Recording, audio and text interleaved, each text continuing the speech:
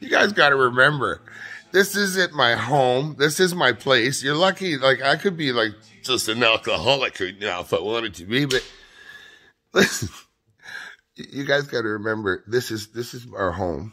And what do you want me to be? All proper and everything? Or there might be a crumb over here, a crust over here. You guys are intruding into my life here with this.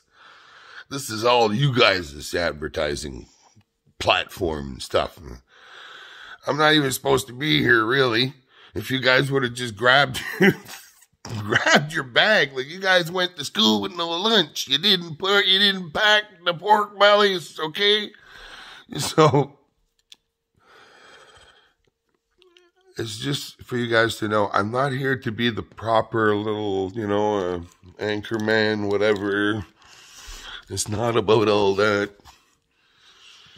It's about laughing and having fun.